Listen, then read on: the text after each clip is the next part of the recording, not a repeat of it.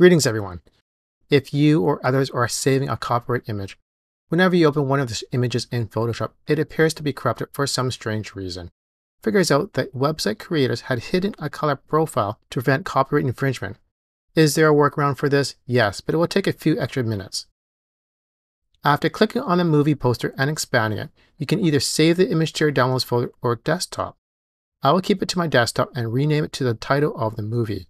After downloading the images from the TMDB movie database, I upload the images to tinypng.com or tinyjpeg.com to remove the color profiles and metadata. Overall, it is a decent solution. Looking closer at the numbers, if we get an image that does not compress anything and reads 0%, it means that nothing has been done to it. A color profile is likely embedded in the movie and will appear corrupted if opened in Photoshop. Therefore, you should use a different image from the movie database or use the export image trick. Like this video if you enjoyed it, and subscribe to the channel and hit that notification bell to get the next hot tip. I will see you next time.